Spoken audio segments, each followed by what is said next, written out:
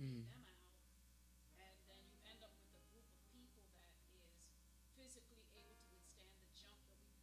Mm. Mm. Mm. And and then I heard, I know we're getting ready to welcome our streamers somewhere up north where they have this dam, and this dam had like water, and you can see the water line like on the rocks, and it was saying it has about 30% of the water left. And they begin to talk about how humans are we have destroyed planet Earth, and that once this water is gone, I can't remember which where it was, but that it's going to affect our electricity and all the various things. So Y'all, we in it. This is last days for sure. We'd like to welcome our streamers on tonight. Come on, Remnant, let's give them a hand clap. Amen. Welcome to Wednesday in the Word of Remnant Church International in Fort Lauderdale, Florida. Amen. We're glad to have you. I'm Pastor T. Amen. Welcome, welcome to another day. Amen. That we could dissect the Word of God, and we've come tonight to just learn the Word of God and eat the meat, amen, of His Word.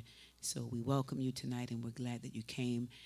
And we just ask that you grab your Bible and your pencil and paper. Amen. Let somebody know that you're on. Pastor T is on, and we're getting ready to get into the Word of God. How many of you know that we need the Word of God today? We need the Word of God to keep us.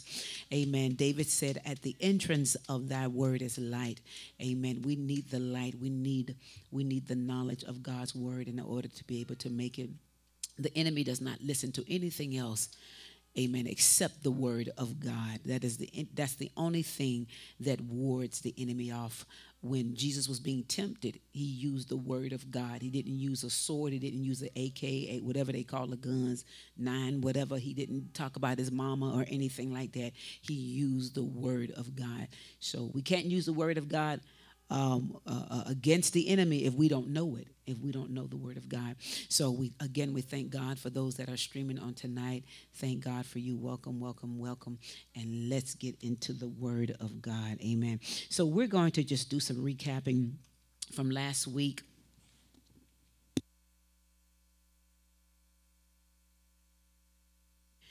We're still talking about spirits. We're kind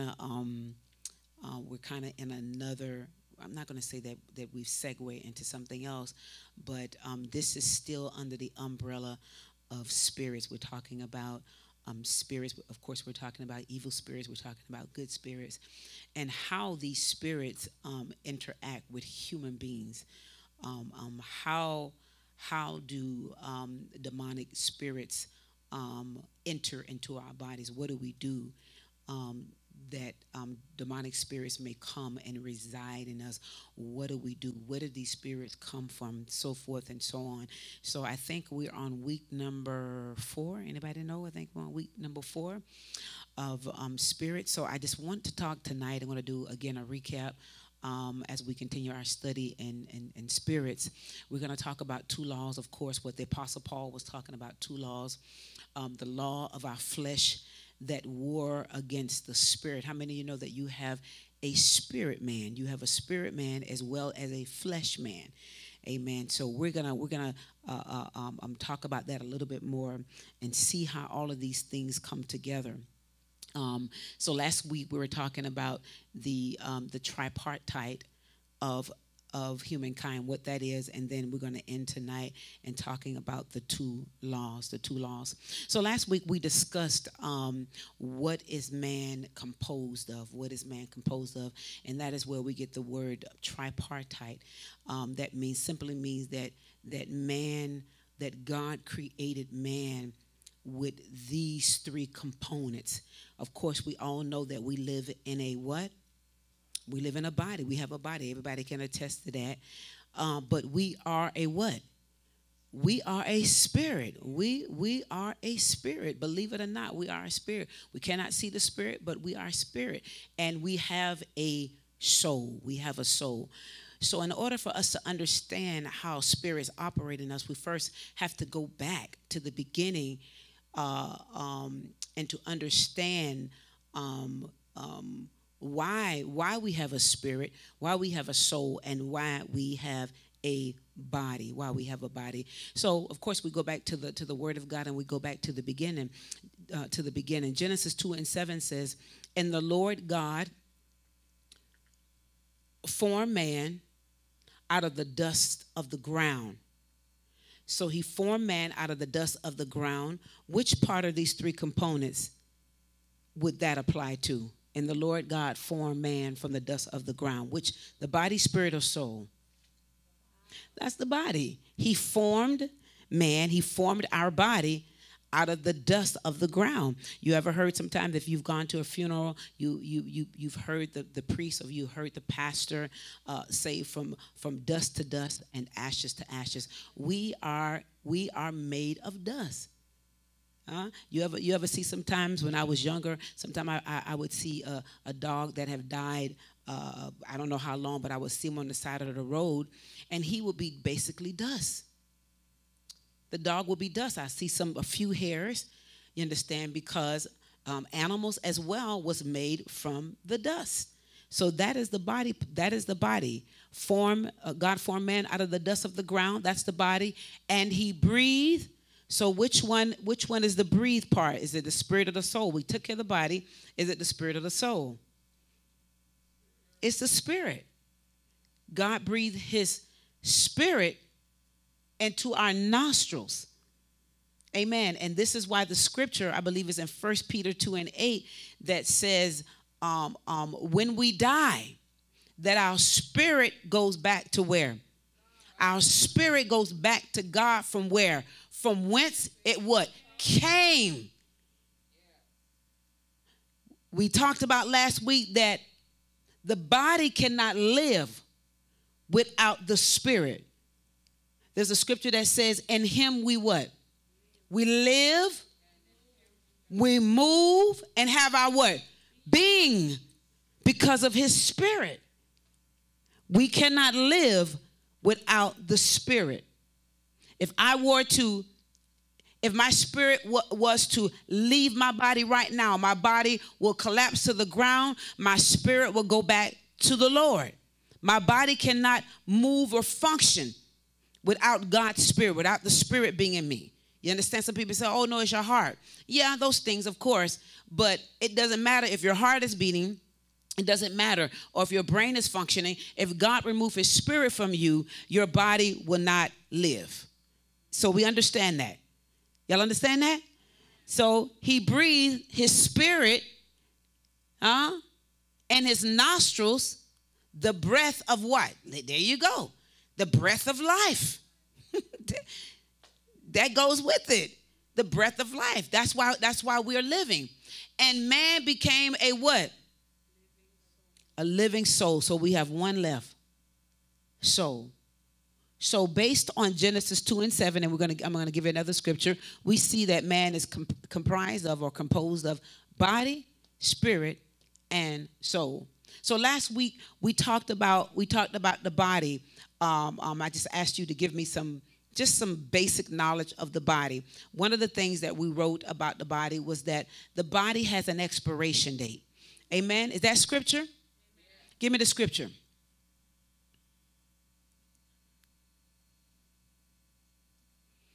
Amen. Grab your microphones. Amen. Y'all got a microphone back there? I see a green one back there. If y'all need one back there. Amen. If y'all do. So give me the scripture that tells you that man has an expiration date. So we're talking Bible now. That's it. Can you? Okay, go ahead. Go ahead. Mm-hmm. It is appointed unto man once to die. Amen. It's appointed unto man once to die. Will everybody die? Yes. Some way, shape, or form. Will everybody die? Yes. Sister Judy said yes. Brother Rafi says no. No. But Dallas, I don't know. But will everybody die? Since the scripture said it is appointed to every man wants to die. So Sister Judy said yes, everybody will die. So anybody else? Sister Gould? Minister Hall, you said no. But our spirit will go back to the Lord, so that means. But will everybody see death? I'm ringing a little bit. Will everybody see death? No. The Bible says it's appointed that every man wants to die, but will everybody see death? So Brother Rafi says no. Give me scripture.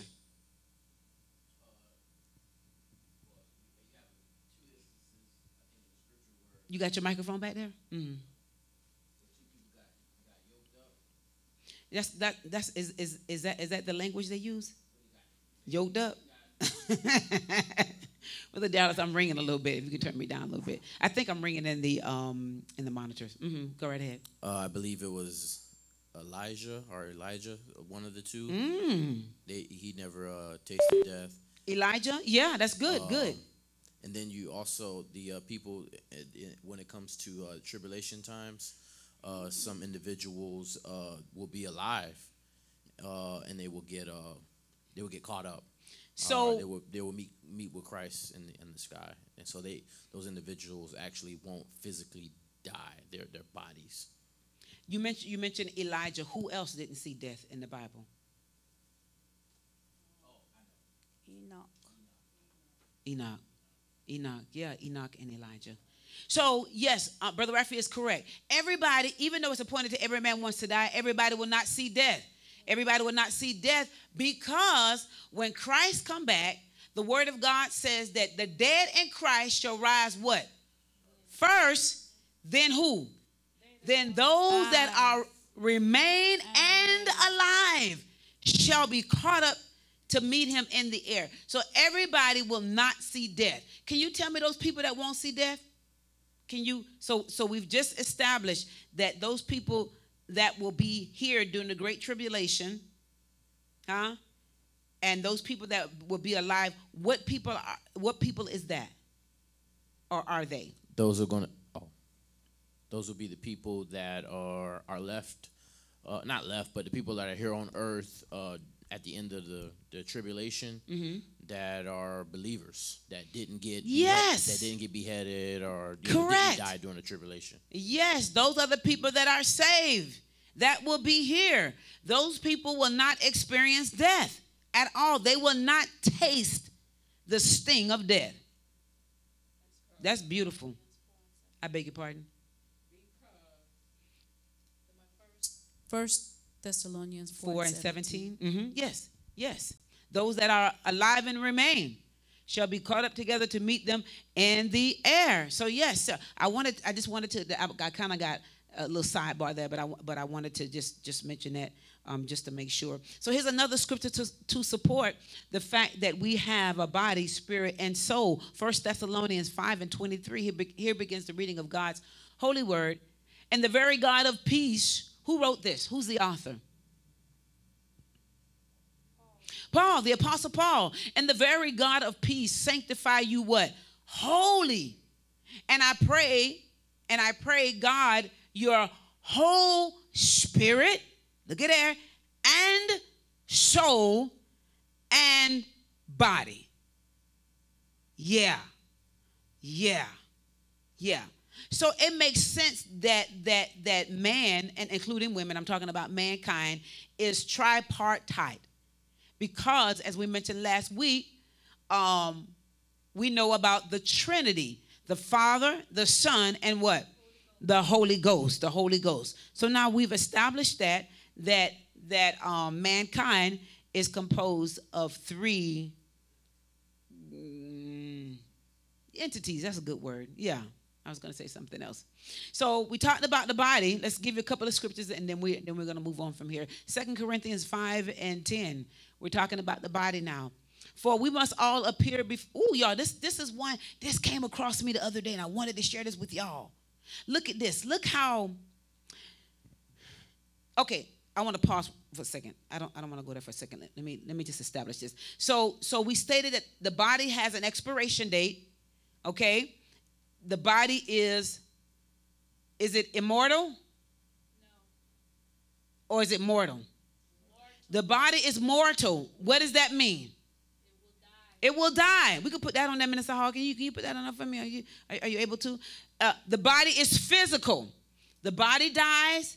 The body is mortal. Y'all remember the scripture? I think Paul wrote it. Change from mortal to immortality. Who is immortal? God. Yeah. But God created the angels. Yeah. So God is immortal. He cannot die.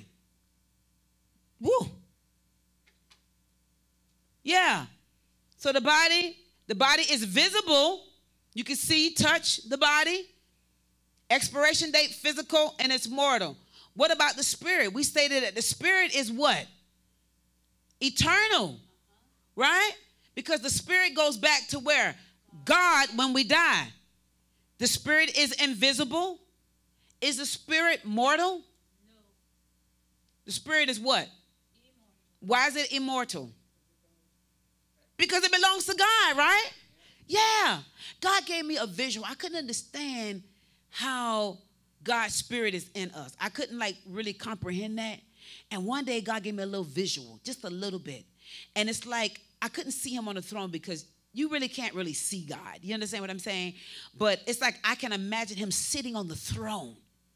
You understand? Sitting on the throne, and he released like some of his spirit from his body.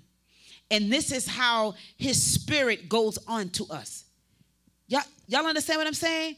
This is how God demonstrated that he can release a portion, just a little portion on from himself, and then send it down to Minister Hall.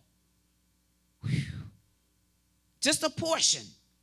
So she will have the ability to demonstrate things outside of the realm of the natural man. Y'all understand what I'm saying? Well, she can touch somebody and heal somebody. Because of ourselves, we can't heal anybody. We need God's spirit. So God gave me a vision. I'm like, whoa, that's how you do it?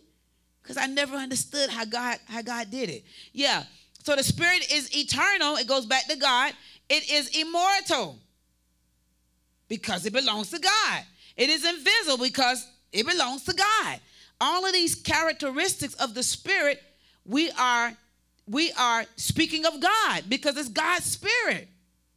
Minister Hall? And it's all those things, not only because it belongs to God, but it is like God.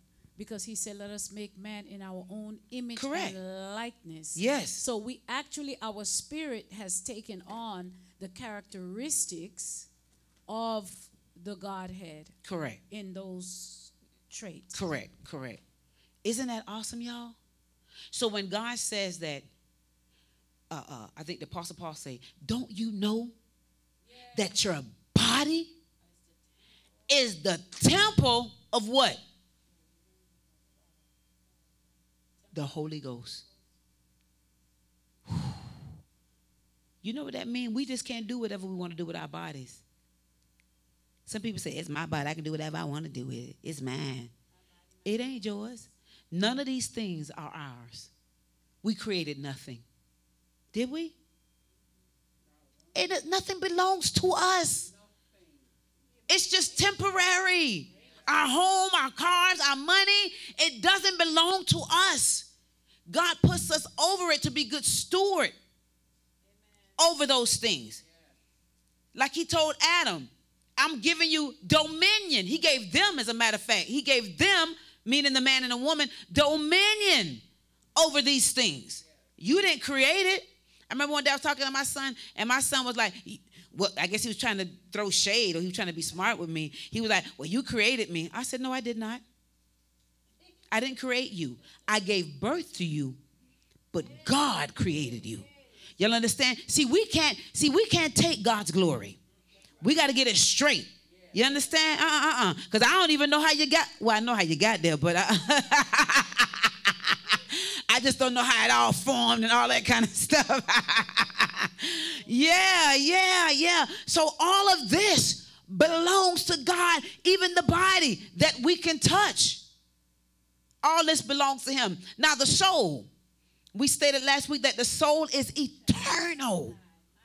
God, what? Say that again, Minister. Get the microphone and say that. Oh my God. The soul shall never die. The soul shall never die.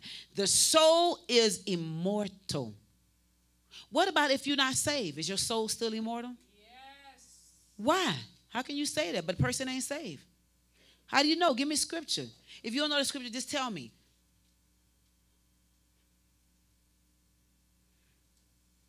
Huh?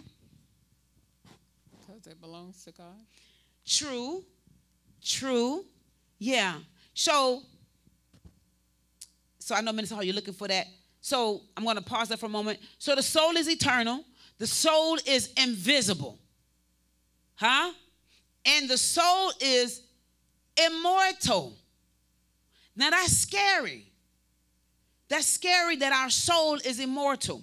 So what that's telling me, once you leave the body, once your spirit leaves the body, the soul is where we're going to spend eternity.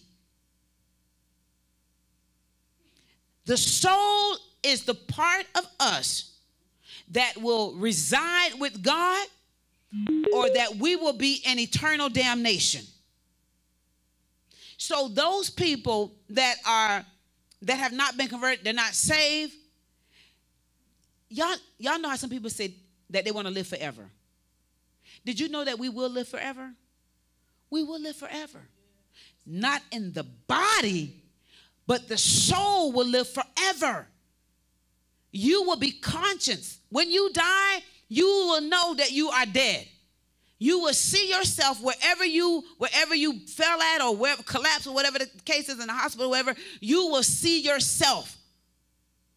And now the soul is the part of you that will spend eternity, either with God or on the other side. Yeah. So when I say that the soul is immortal, this is the part of us that I was reading the scripture when it was talking about how hell has enlarged herself. Meaning that there are more people going to hell every day. It's getting wider and wider and wider. It's immeasurable right now. You understand? And how the Bible says that those that will spend eternity in hell, that they will constantly feel the burning and the tearing. Their bodies will stay on fire. It won't be consumed. Y'all hear? Because when we see things that's on fire, we see it on fire and it burns, and then all that's left is just ashes. That's not how it will be. It's eternal. So your body will constantly regenerate itself throughout eternity if you're going to spend it in hell. That's why I don't want to go to hell. Y'all understand what I'm saying? No, I don't want to go. I don't want to go. I don't want to go. So I wanted us to get an understanding of this, so that we don't allow this body to forget about these things. Y'all know the scripture that says, what does it profit a man to gain the what? The whole world, and lose his what? Lose his spirit. Lose his soul. It don't even say lose his spirit. What is it? What does the body profit? Because the body wants all of that stuff. We want all the money. We want all the women. We want all the fame. We want the nice. That's body. That's flesh. The flesh desires all of those things. We want millions of dollars. We want to be able to shop and get whatever we want. That's flesh. So we get caught up in the flesh and we forget about the soul. The Bible says, what does it profit a man to gain the whole world of flesh and lose this? We forget about this, but we concentrate and we beautify the body when the body will expire. And we don't even know when it will expire. The Bible says that we're like fish being caught up in a net. We don't even know. You think fish know they're getting ready to caught up in the net? You think that thing that's hanging in the water, if they knew they was getting ready to get yoked up, you think that they would bite the worm? No, they wouldn't. They didn't even know. And so it is with us. Watch the scripture, y'all. Scripture. 2 Corinthians 5 and 10. 2 Corinthians 5 and 10. And listen, we're going to get this and we're getting ready to get out of here. We must all appear, for we must all appear before the judgment seat of Christ. Everybody. Now look what it's saying. That everyone may receive the things done and where? According to that he hath done, whether it be good or whether it be bad. We will all give an account what we have done in the body. Amen. The body. To me, that's scary. That's scary. So we have to constantly put our body under subjection. We have to tell the body, the spirit has to tell the body, you don't tell me what to do. Because the body wants to vaunt itself. The body wants control because we are flesh. And that's all we know is flesh. We don't really know the spirit. You understand? We have to study to understand the spirit of God. You understand? We have to study that. And that's why I asked that question a couple of months ago when I said, how much of your spirit based on percentage is controlling you? From 0 to 100%. How much of your spirit controls you? How much of your body controls you? And which one is more dominant in your life? Is it your body or is it your spirit that's more dominant?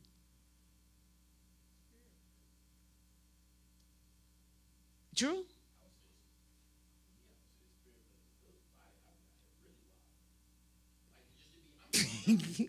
True. It's true.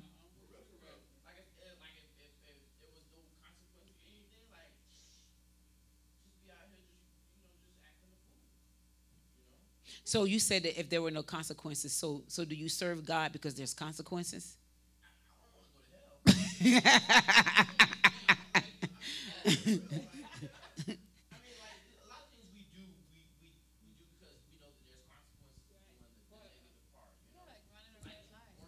Running a red light, Minister Hall, yeah. Mm-hmm.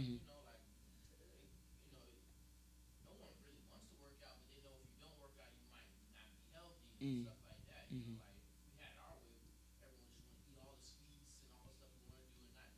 Mm-hmm. Yeah, yeah. So as you mentioned, even about the gym, I'm going to get you, Minister Hall, the spirit, we have to constantly build up, work out that spirit, man. And how we work out the spirit, man? Through the word of God. Yeah, yeah. That's it. The more you read your Bible, the more you get close to God, the more you do your time of meditation with him, the stronger the body get, the spirit get. And when the spirit gets stronger, this gets weaker. But sometimes as believers, we flip it. We flip it. The body should not dominate our spirit. The body wants to cuss. The spirit man should kick in and be like, you know that's not right. What would Jesus do? You understand? But if you wind up cussing anyway, your body has, I'm not going to say full control, but your body is the dominant factor. Minister Hall. Two things. It's like you made me think of this song that says, the longer I serve him, the sweeter he grows. Ooh, yes, the God. more that I love him, the more love he bestows. Yes. And when you're in pursuit of God, where you're saying to yourself, okay, I'm not just in this because I don't want to go to hell, or, I don't want nothing bad to happen to me and I need God's blessings. But you actually purpose in your heart that you want to get to know him. See, if we can think about the Holy Spirit as a person, Yes. that lives in us, and we want to get to know and understand him as a friend, as a counselor, as a guide, it changes your whole perspective. And it creates intimacy between you and God, because then he's not this cold, impersonal being that's detached from you. You realize that the Holy Spirit lives in me and loves me and is rooting for me and guiding me and helping me. It changes all the dynamics when you look at it that way. Yes. And that's how we're supposed to look at it, because that's who he is. Yes. He wants a relationship with Yes. us. This is why he came down in the garden every day to visit sup. Adam and Eve. Wow. It was Amen. just to he loved being with them. Yes, yes. And it's the same thing today. Now today he himself is not coming, but the Holy Spirit is here. And he bids us to come. He's like, oh man, I wish she would have spent some time with me today, but she's been busy all day, and now she's going to go on Facebook and then fall asleep. He's a person, and we don't realize that we can reject him, we can make him feel left out, Right. I remember when my children were little, you were talking about the percentage of spirit and flesh, and I used to tell them that Christ is the unseen guest at every meal and the silent listener to every conversation. Praise God. And so that, I think my grandmother or somebody taught me that. So it stays in my head so that it comes to me, the Holy Spirit brings it to my mind, and I always remember, I'm constant of the fact that, I'm not perfect, but there are times when it'll just click like, hey, the Holy Spirit is here. Mm-hmm. He's always here. He's listening, Praise God. You can't see him, but he is here. Praise God. And it helps you to govern yourself. Mm-hmm. Like when I came in the Uber and that guy was just so rude and I got so mad. Oh, wow. But as I was writing, I got in and spoke. He didn't answer. That's after he was whatever. And as I was writing along, it's like the Holy Spirit kicks in. You remember he's there. Yes. And it's like he was saying to me, yes, he is that way, but you don't even know what he's dealing with or what he's been through or why he's like that. But you stay in character. And why are you so mad? Yes. You shouldn't be this angry. Right. And I just calm myself down, and so we have to realize that he's always with us. That's right. Yeah. Amen. As you were talking, Minister Hall, I was thinking about I had to pay over $400 because AC had went out in the apartment, and normally it was just coming on the weekend. There was nobody in the front office, and that AC was just kicking up. It got to 80 degrees. So I picked up a phone and called some guy. He came, fixed it. It was over $400. I didn't care what it was. When you hot, you don't care if that bill $1,000, you're going to get that AC fixed, okay? And I paid for it, because I'm thinking that I'm going to get reimbursed. Well, they did not reimburse me. The management told me they weren't going to reimburse me, that I wasn't supposed to call, whatever. Now, immediately you think like, oh, no, you're going to give me my money back. You're going to give me my money. The body part. You're going to give me my money back. I'll sue you. You understand? But then the spirit man kicks in. And then the scripture kicks in. The king's heart is in God's hands. Now, if you go and start fussing people out, you're going to mess it up. These people are going to throw you out. You understand? They'll find some kind of way to evict you. Hush them out. Less than a couple of days after that, somebody had given me $500. Wow. Somebody gave me $500. Now, I kind of still want my money back from the people, but I'm just... But you know what? It's like, I'm not going to trip. I'm not going to trip over that. I'm not going to get angry. You understand? I'm not going to do that because anger will have you, oh, my God. You can't sleep. You understand? You want to start fighting. That's why the Bible says don't let the sun go down on your wrath. You take care of things right away. I said they can keep that $400. $400 ain't a little bit of money, y'all. I don't want to get off no $400. No easy like that. I can buy a whole lot of stuff with $400. He gave it back to you. He gave it back to me. But then in my mind, when I got the money back, I was like, but can I still get the $4 back? Right. see, y'all every time I be up 9. That's that yeah, but the spirit the spirit has to be the dominating force, not the body. Not the body, and it has to grow. But you got to feed it. You got to feed it the word of God. Watch this one. And Pastor T. Yes, ma'am. Because the fruit of the Spirit. See, when the spirit man is flourishing, he bears fruit. Yes. So the fruit of the Spirit, love, joy, meekness, temperance, all of that. Oh, my God. So then when you're in the Spirit and you're walking not in the flesh but in the Spirit, then it manifests. Yes. Praise God. Praise God. Yeah, that's right. What? Know ye not that your what? Look how the body transcends into this. Don't you know that your body is the temple of the Holy Ghost? Because we think the body is just flesh. Flesh has no dealings with the spirit. That's what we think, and it's not true. It all belongs to God, and they all tie in together. The body just encompass. That's the word I'm looking for. The spirit and the soul. House. these things. But look how the scripture says that we're going to have to give an account for what we do in the body. And depending on what we do in the body is where we're going to spend eternal life. Our soul will spend what? The body got to do with the soul. Look at that. Don't ever separate these three. Don't ever separate it. This keeps the body alive, but my God.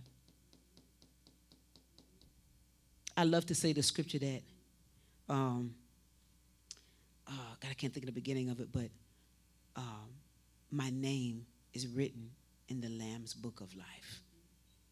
Because at the end of the day, that's all that matters, is that our name is written in the Lamb's book of life, that we will spend eternity with God. This life is so short, you couldn't tell me what 30 years done gone.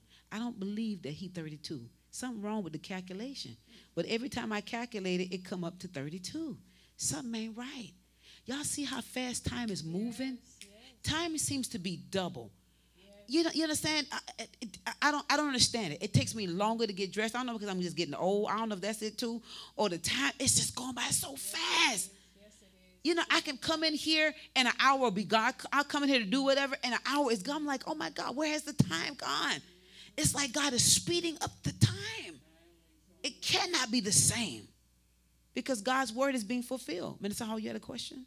No, I was going to say that, how you were saying the body and the spirit and the soul ties in. Mm-hmm. It's so important for us to understand that, especially our young people, yes. Because when we're young, we feel invincible and, just, hey, on top of the world. But everything we do is relevant to all of those three things. For example, premarital sex. Mm-hmm. You say, well, it's my body. Right. I'm not hurting nobody. It's consensual. Mm-hmm. But the Bible tells us that sex is for marriage. Mm-hmm. So every time you engage in that, you're thinking it's just a physical activity. Correct. But because God set it aside for married people to make them one, mm-hmm.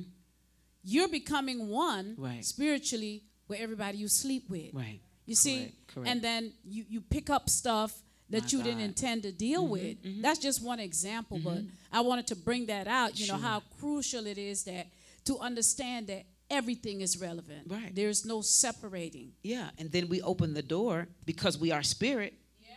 So now we open the door to demonic spirits in our lives because we are spirit. Demonic spirits are not violating us when we do things and invite them in. You understand? They're within their legal rights. Thank you, Minister Hall. They're within their legal right to enter into your body. And as I stated, because we are flesh, we don't even know when they come in. We don't even know. We think we look the same. You don't look the same. When there's a demonic presence in your life, you do not look the same. But you can't see that, though. I'm getting ready to say, thank you, Minister Hall. You can't see it because now you're blinded. The spirit of God, the spirit of the enemy blinds you because you've opened demonic doors. And you think you fooling people like nobody don't know that you doing whatever. I know you're getting high. You think I'm stupid? Because the spirit of God that's in me have identified the spirit that's in you. I just don't say nothing. And then, like you say, you got to look. Yeah. Y'all know how people that's on crack, they all look alike. Sometimes I see this boy riding on the bike, and if he's far away, I'm like, oh, that's my brother. He get close, I'm like, oh, that ain't my brother. But it's another guy that's on crack. Are y'all hearing me? Because it's the same spirit. It's the same. There are no new spirits, no new demons. They've already been made. That's just it. Yeah. And that's why they look alike. Okay. You can't hide that. Like people don't have discernment. You understand what I'm saying? Yeah. Watch this. Romans 12:1. I beseech you, therefore, this is still Paul. Brethren, by the mercies of God, that you present your what? Your bodies as a living sacrifice. And Minister Hall said it so eloquently that it's not a dead sacrifice. You want to say that again, Minister Hall? You can. I said it's a living sacrifice because he specifically said that because he knows they were used to Mosaic law where they will kill animals and offer them as burnt offerings. But he's saying now you are the burnt offering. Wow. But you're a living sacrifice alive unto God. Amen. So you're continuously offering yourself up, Yes. if you will, to God. Present your body as a living sacrifice. Look at the word after that, y'all. Holy. Holy. When the last time again you heard somebody preach on holiness? Holy. We don't talk about being holy. The church has gone so far left that we think that a preacher or a pastor can live any kind of way. Oh, well, the Bible said don't judge. We all fall short. We fall down, but we get up. You understand? And we use these things. But the word of God says to be holy, for I am holy, acceptable unto God, which is our. Look how the body and God. Look how that ties in. Look at that. Because he created our bodies. That's why I said it all works together. Watch this. Matthew 18:8. Wherefore, oh man, I like this. Wherefore, this is Jesus talking. Wherefore, if your hand or foot offends you, what do we say offend mean? Cause you to sin. If your hand or foot cause you to sin, that's why back years ago, y'all, they don't do this no more. They used to cut people like or finger off, their hand off if they was caught stealing. Yeah. They were literally, you know. But the sin is really in them. You understand what I'm saying? You could cut the extremities or whatever, but the sin is still in their heart. Yeah. So he said, wherefore, if thy hand or thy foot offend thee, cut it off. Cut them off and cast them from thee. For it is better for thee to enter into life, meaning heaven, maimed, crippled. Look at this. Rather than having both of your hands and both of your feet and be cast into the lake of fire forever and ever. Now that is, oh my God, if that doesn't paint an analogy or picture for you how dangerous it is that we allow the body to control us and to cause us to sin against God. We think that is nothing. Okay. All right. Mark 9:43, the same one. If thy hand offend thee, cut it off. It is better for thee to enter into heaven or life maimed than having two hands to go into hell, into the fire that never shall be. Can y'all see that? Never shall be what? Quenched. There ain't gonna be no firemen in hell. Yeah. Well, they may be, but they're not gonna be the right. Talk about the soul. Dearly beloved, I beseech you as strangers and pilgrims, abstain from fleshly. See, why all of this stuff with the soul and the spirit? They talking about the flesh. Abstain from fleshly lusts. And what did we say fleshly lust is? Everything. About everything. Which war against the soul. So now we know we in a battle, y'all. The Bible said that we don't wrestle against flesh and blood, but against and rulers and high places. Yeah. So there is a war. Even as we sleep. Some people say when you get up in the morning. No, even as you sleep, there's a war that goes on with your flesh man and your spirit man. Your flesh man wants you to spend eternity in hell. There is no question. There is no good in our flesh. No.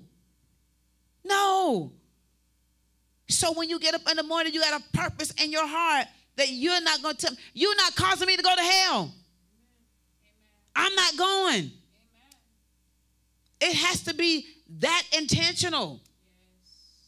This is no game. We don't know where death is. I mentioned a couple last week. A young lady, she just died. She's washing dishes. Husband came in the room, found her slumped over in the sink. That's how quick death took her. Sometimes we won't get a chance to say goodbye to people. Oh, I ain't say goodbye. Really? Who said that God said we can say goodbye? Okay. Did he say we can say goodbye? Sometimes we can't say goodbye. He said like a thief. Yeah. Right.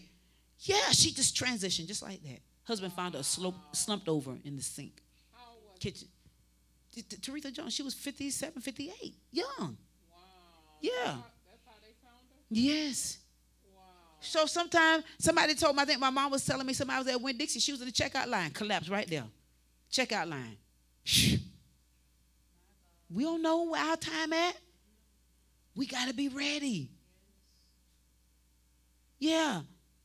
So there's this constant war that's going on. Paul talked about that. This war that's going on with the flesh. He said, when I want to do right, evil is present. But like I said, we have to reverse that thing. We have to reverse it. When we want to do evil, the Spirit of God should be present to shake us. You understand? To do what's right. Hebrews 13 and 17. Obey them that have the rule over you, and submit yourselves, for they watch after your soul. That's what pastors are supposed to do, y'all. They watch after your soul. Not your backside. Y'all ain't say nothing. Not your front. Not your purse. Not your pocketbook. You understand? They're supposed to watch after your soul. And if a pastor is watching after your soul, that means sometimes there got to be some correction. Huh? Yeah. Because they're watching after your eternal soul. You may not understand it. You know, sometimes when your mom used to beat you, you may not understand it now, but you'll understand it later. Y'all remember that? I'd be like, forget about later. I don't want no beating. Yeah. It's the same thing. Yes, we watch after your soul, not your body, not your spirit, but where you're going to spend eternity. And we're held in high account. We have to give an account. Pastors don't understand. This is not a game. This is not, you will spend your soul in hell messing around with people's souls. Yeah. As they must give an account. There you go. There's the word of God right there. Luke 12 and 20. But God said unto him, thy fool, who's this we're talking about? This night thy soul shall be required of you.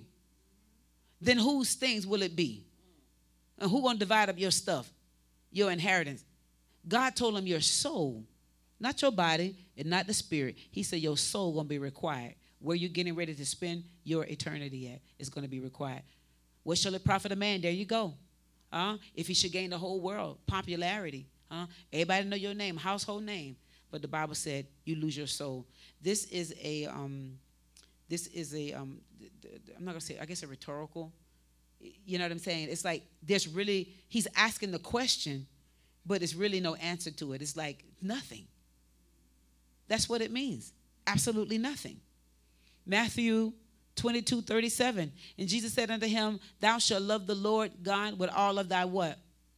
Heart, with all of thy. There go the soul, y'all. There go the soul. There go the soul. Revelation 6 and 9. And when he had opened the fifth seal, I saw under the altar the souls of them that were slain for the word of God. The souls, not their body. The body is here, and not their spirit. And for the testimony which they held. So the Apostle John said, I saw the souls of them. Watch this, Revelation 20 and 4. And I saw thrones, and they that sat upon them, and judgment was given unto them. And I saw the souls of them that were beheaded for the witness of Jesus Christ. I don't know who told me this. I think Minister Verban told me this. And I have to find the tape. Muhammad Ali was being interviewed. He was being interviewed, and they asked him, I can't remember what the question was, whatever. And he began to say, listen, nothing in this world don't matter. No cars, no money. And he began to say that we own nothing. We own nothing. He said, people want to aspire to be me. He said, it's nothing. And he gave this long dialogue. And when he finished, he said, there's only one thing that you should be concentrating on in this world, and that is going to heaven. Muhammad Ali said that. Yeah. He began to find God as he got older. He began to renounce, what was he in, y'all? The Muslim. Islam. He began to renounce that. Because they really wasn't practicing what they were preaching. You understand what I'm saying? Yeah. That's what he said. I'm like, wow. He said, this stuff is nothing. You gonna die? He said, even your wife is not your wife. He said, die and then come back next year and you gonna sit in the bed with another man. That's what he said. He said, that ain't your wife. He said, she ain't your wife. Sobering. Because he's a man that seemed like he wanted it all. I'm the heavyweight champion. I'm going to bust you in the back of the head. And it seemed like he wanted it all the money and everything. And then after you get all that, after a while, it's like, wait a minute. What is the next high? Because how many houses can you buy? How many cars can you buy? How much gold chains can you buy? What's next? Where can I get this high that's eternal? God. That's why the enemy tricks us in getting drunk and getting high and getting stoned. Whatever the words they use now. I don't know what the words are. That's why the enemy tricks us. And the high is just temporary. For what? 15 seconds? I don't know. But with God, it is an eternal high. I can't get enough of God. I can't get enough of his word. I'm in love with his word. I'm in love with, I want more and more and more. I'm like, God, give me more, give me more, give me more. I want more of you and less of this world. Yeah. Who cares about down here? Yeah. First Peter 2:25. For ye were as sheep. The word of God refers to us as sheep going astray, but are now returned unto the shepherd and the bishop of our soul. Who is that, y'all? That is Jesus Christ. He is the bishop. He is the overseer. He watches after our soul. Not the body, not the spirit, but the soul. But the soul. Watch this. I'm giving y'all scriptures, y'all. Listen, I've already made it clear based on these scriptures, but I hope y'all writing this down. And fear not, I love this one, I love this one, I love it. Fear not, and fear not them which kill the body, but are not able to kill the soul. But rather fear him, who's him? Which is able to destroy both the soul and the body. And where, y'all? What is this talking about? But what do you mean by fear not, which can kill them? Don't be afraid of people that can kill you. That's why we mentioned about the girl you remember the guy asked her, they came to the Columbine, and he asked her, do you love Jesus? Do you serve Jesus? And she said, yeah, and he shot her in the head. She didn't care that he was able to kill the body. You understand? Don't fear who can kill your body. Somebody got a gun, come up in here. Hey, that's not a good feeling. It's scary. And ask us, do y'all believe in God now? How many of us will say yeah? And how many were like, but wait a minute, hold up. What God you talking about?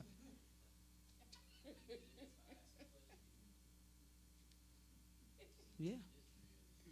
We laugh at Peter, but some of us will do the same thing. We're going to church all of our life. We will deny Jesus in a heartbeat. Somebody asked, Pastor, you'll do that? I don't know. I hope not. Because we don't know. Oh, honey, I'll never do that. Never say never. I hope not. Because Peter said he wasn't going to do it, but he did it. God said, as sure as grist is grocery, you're going to deny me. Now, when God tell you you're going to do something, you're going to do it.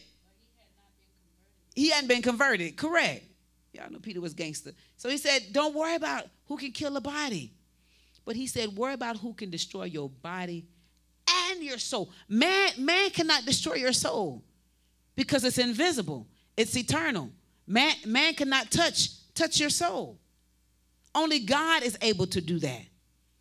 Only God is able to do that. I'm excited about that. I don't know about y'all, but I'm excited about that. James 5:20. Let him know that he which coveted the sinner from the error of his way shall save a soul from death. What is that saying, y'all? What is that saying in today's word? That's a converted. What did I say? I keep saying coveted, converted. What does that mean? What is this particular text? What is it saying?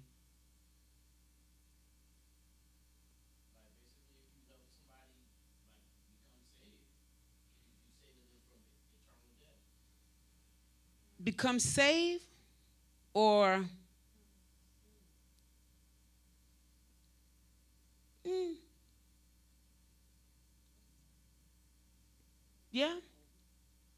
yeah.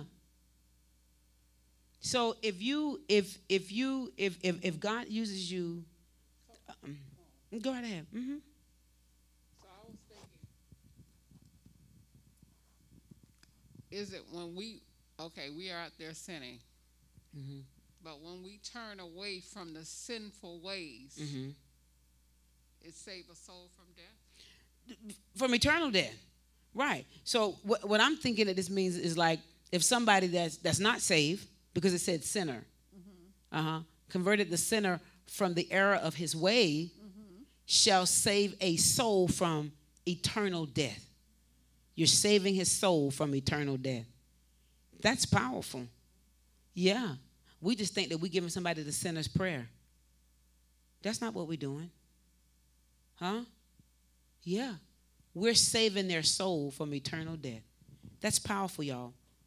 This is the Great Commission. That's why we should never take it lightly, when we're witnessing to people. Acts 2:31. Any questions so far? He's seeing this before spake of the resurrection of Christ, that his soul was not left in hell. Who is this we're talking about? And whose soul? Jesus got a soul? Right? It makes sense, right? Because we were made in his image, right? Yeah. God said, let us make man in what? Our image. So it makes sense that Jesus had a body, has a soul, and we know that he had a spirit, right? How do we know that? Give me scripture. How do we know he had a soul? What did he say? He gave up the ghost. And he commended back to where? He said, I commend my spirit to you, Father. Back to God.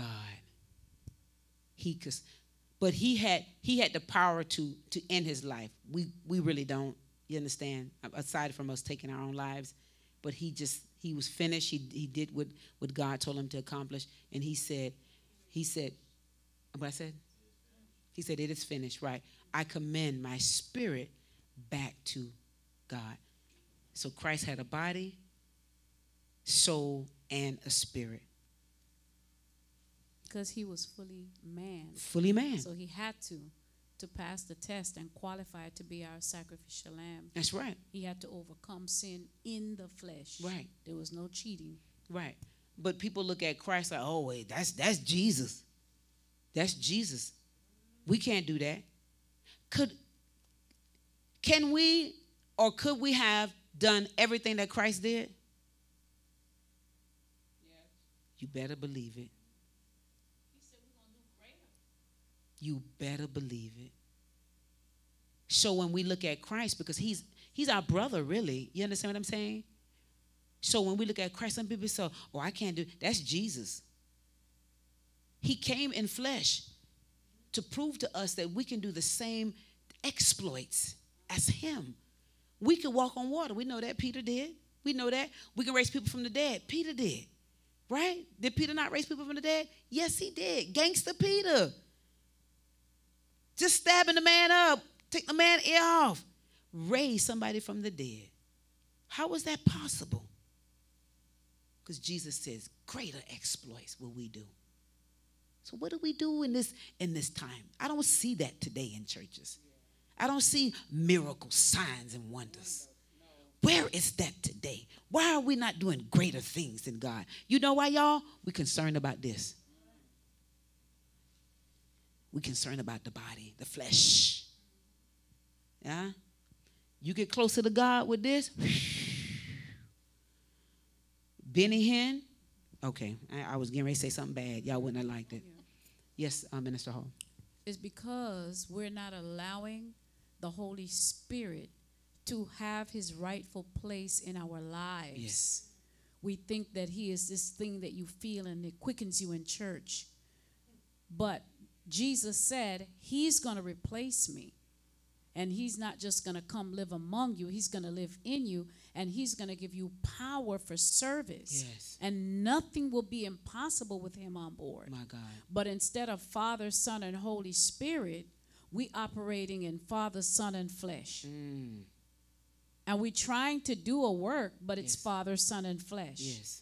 And so without the Holy Spirit being reinstated into his proper place in the kingdom, in the body of Christ, in our lives, we're not going to see those greater works because Yes. they can only come through supernatural, through a supernatural move, and it's going to happen through us. That's why he said he's able to do exceedingly abundantly above all you can ask or think, but we don't never read the last part. Yes, It's yes. according to the power that worketh in us. Yes, yes. So he's not yes. going to just be doing this Right, stuff. that's He's right. going to do it through us, That's right. when we're surrendered. That's right.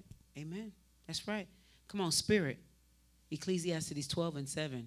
Talking about the spirit, man. Then shall the dust, here we go, return to the earth. What's the dust?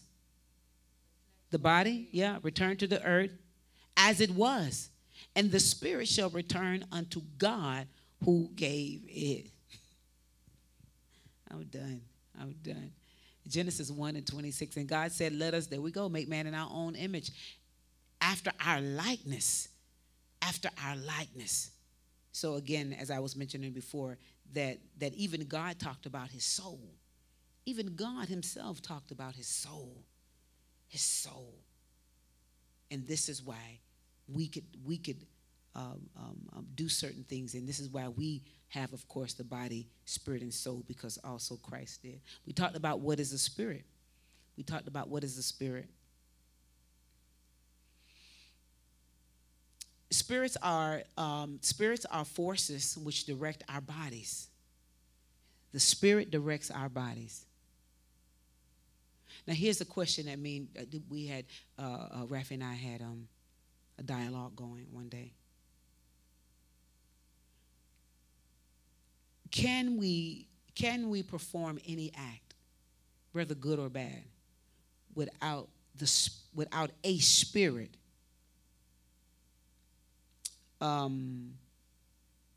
causing us to do this particular thing? Can we do things on our own without any spirit causing us to do anything? No. Anybody else? Minister Hall says no. So what about our own free will? What about our own free will? Our free will is governed by God's will, if there's such a thing. So I think so. so you think so Minister Hall said no. Anybody else says yes? That everything we do is governed by a spirit. Every single thing that we do is governed by a spirit.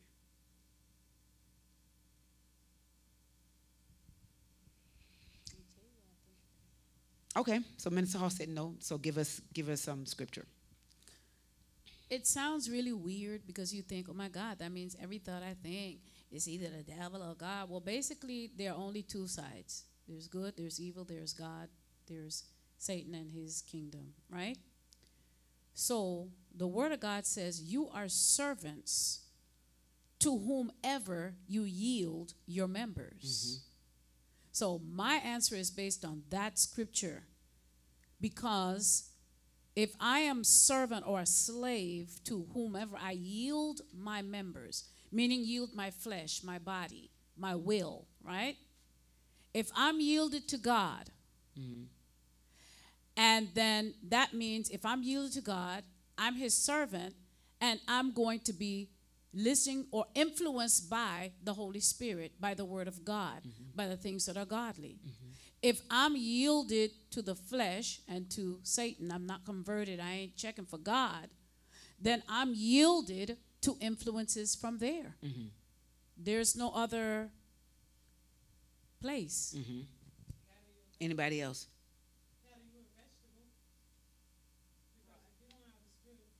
Right, right. Anybody else? Y'all quiet. Y'all have to know this.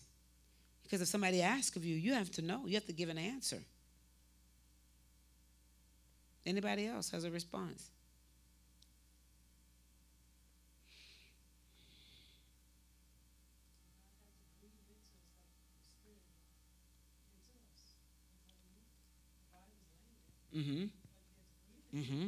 Awesome. Very good. That's right. We couldn't do anything without him. Right. So then will you state that, okay, here's the conversation. Here's the conversation Rafi and I had. Okay, y'all know, y'all heard about the young man that they found his body now. Remember, they thought that he had killed the girlfriend. Remember Gabby, I can't remember the last name. Petito. And then they just found his body or whatever. So Rafi and I had this dialogue going. So he was like, well, I just don't understand, like why would he do that? I can't remember what was your question. You remember, Rafi? Can you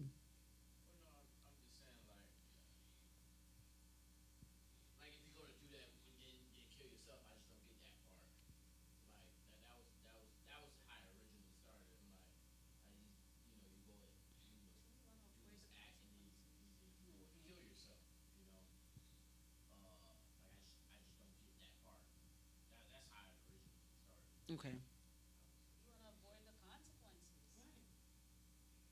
Because you slipped out of that spirit you were in and realized that, oh, I killed somebody. Exactly. So now I can't take it. I'm going to shoot myself. Right. Because you're no longer acting in that spirit. Right. You're back to the other spirit. Correct.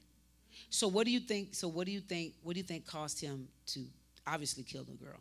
What was it? Which spirit? Only two spirits, right? Which spirit? So where's the spirit of anger from? Okay, it's a good. Y'all took y'all that long?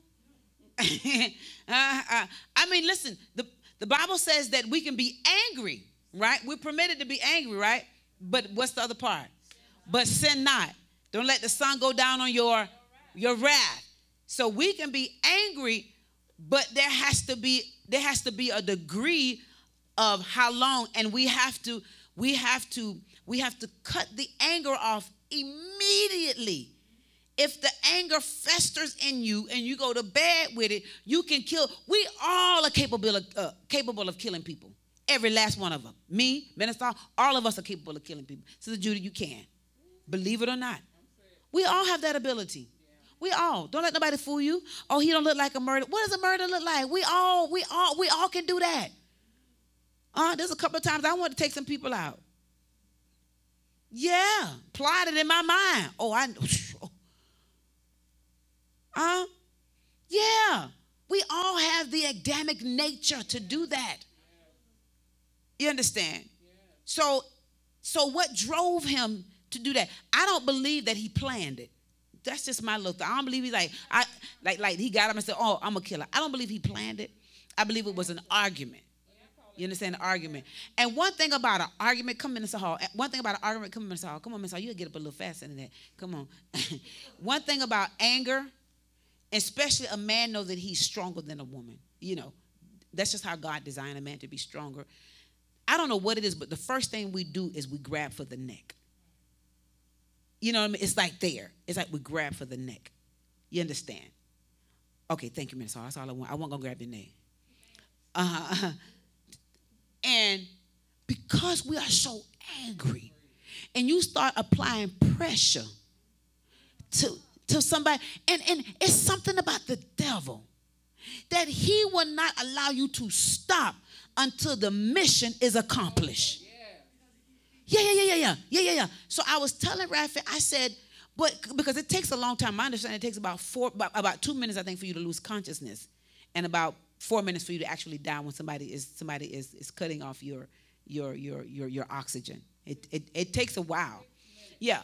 So when he did it, and he saw her once she, passed out, I'm sure because somebody said they didn't see him for like 4 hours. I'm speculating all of this, but they didn't see him for 4 hours. So I'm sure when he saw her laying on the ground, I'm sure he tried to revive her. Yeah, he probably tried. You understand? But why didn't he pull away maybe in a minute from her neck? Right. But I'm trying to illustrate what these spirits, if we allow them to take reign in us, what they will do. I heard somebody say, the devil will convince you to do something and then call the police on you. The devil will convince you to do something and then call the police on you. Because we yield our members to him. And he don't stop. He like a dripping faucet. Somebody told me that a crack, that dripping water can make a crack in cement. Because it just keep dropping and keep dropping and keep dropping and keep dropping. That is what the enemy does to us until he accomplishes his goal. And that is for us to take somebody else's life, and then he ain't finished there. Because now the man was scared. I'm sure he was scared. So what's the next thing to do? Go out in the woods and now go kill yourself. Devil's like, Mission accomplished. because the enemy comes to kill, steal, and destroy. We are governed by spirits. Yes, we are. We just got to make sure that this spirit, this flesh, which the enemy operates through, does not penetrate the body. You understand? This is why the word of God gives us scripture to help with this flesh, to control this flesh. I used to like telling lies. I used to lie. Woo! Lie. Yeah, till I read the scripture. Nobody didn't stop me from lying. I probably done got beaten from it. My mom probably beat me. Nobody could stop. When I read that in scripture, that all liars will have their place in the lake of fire. That was it. I need no therapy. I need no pills. That's because the spirit, the word of God is the only thing that could subdue the flesh. Nothing else. That's why I give people the word of God. If that can't help you, y'all here tonight? Y'all kind of quiet.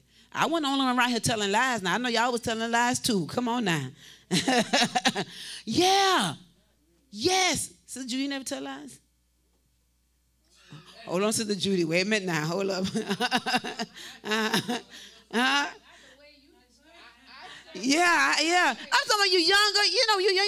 You tell lies because you're trying to get out of trouble. You didn't tell lies, Brother Dallas? No? I was trying to get out of trouble. See, I didn't have to. No? Oh, yeah, I was. I was. I was just different. Okay.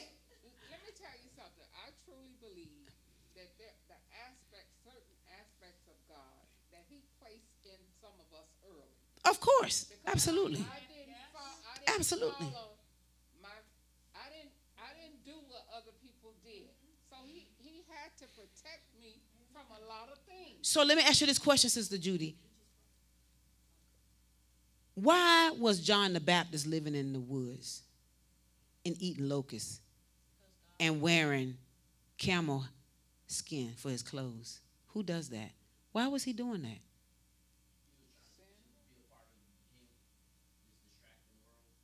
Really? What does scripture say? The Bible says that John the Baptist had the Holy Ghost in his mama's womb. The Holy Spirit drove him out to live. Listen to this now. We wouldn't even do that. Child, that don't make no sense. I don't take all that. The Holy Ghost drove him because he had an assignment on his life. He had one assignment. And that was to be the forerunner for Jesus Christ, to baptize him. And once he did that, it was over. They killed him. It was done. His assignment was over. The Spirit of God drove John the Baptist to do what he did, not John the Baptist. Who would choose that? None of us would choose a life like that. Isolated, living in the wood. What?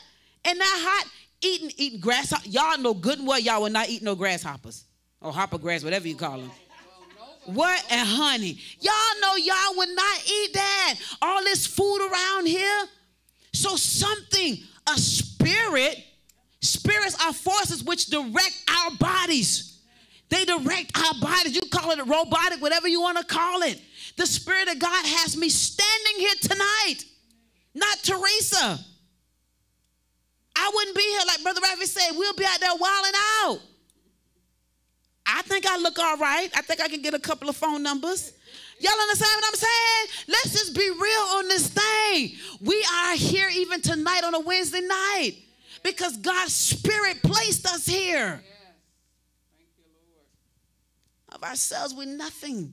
We need God's. That's why David said, whatever you do, don't remove your Holy Spirit away from me. Without the absence of God's Spirit, we are open ground for the enemy. Don't remove your spirit away from me, God. That's always my prayer. God, I need you. The spirits control our bodies in the inner force, which emanates a person in one direction or another. That's all it is, y'all. This stuff has already been planned from the foundation of the world. That's why it is imperative. People in the world don't understand this. People in the world don't understand that. The stuff with the young man, we getting ready to go, and the young lady, that was a buildup. That didn't happen overnight. The enemy never come in and kick the door down. He always starts small. I tell people this all the time. He always starts small. It is a buildup. He didn't just choke that girl out like that. There was stuff going on before. The door was already open. It was a setup.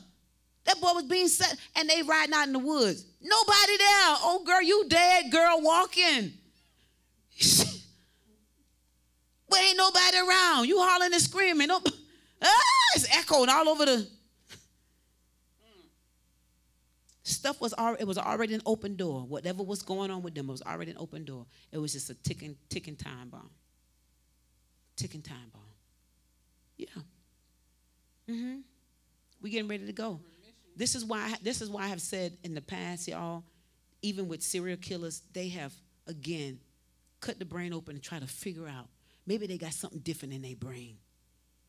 Maybe it's something physical. And every time they've done it, I told you they did it with Jeffrey Dahmer. Who eats people and put their bodies, fingers in the refrigerator so you can have it for breakfast with some grits?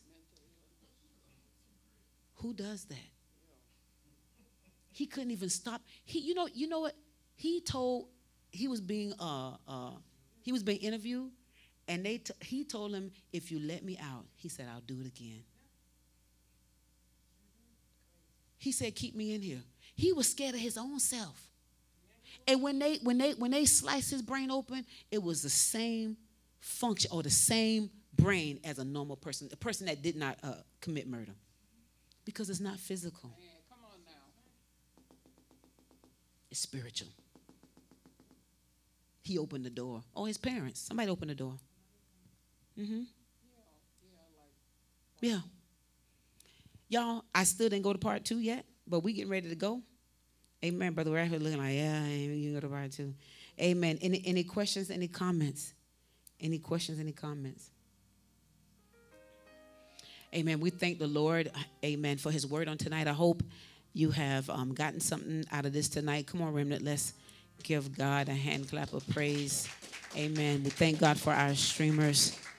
Amen. I want to encourage our streamers, get into your word. Get into your word. I always encourage people, if you want to read a particular book that will deal with your flesh, start with the book of Proverbs. It deals with everything that ails us as human beings. We all basically go through the same thing.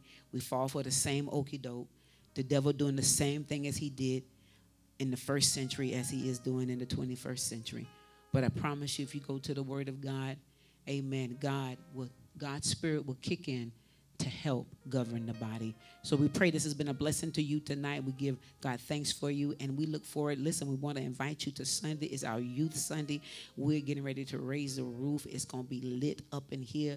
So if you woke, so that's a couple of little young people word. If you woke, we want you to come in and visit us. Don't let Brother Rafi in. We want you to come in and stream with us on Sunday at 11:30 as we allow the young people, amen, to just have their way and just worship the Lord on Sunday. So on the 31st, we invite you.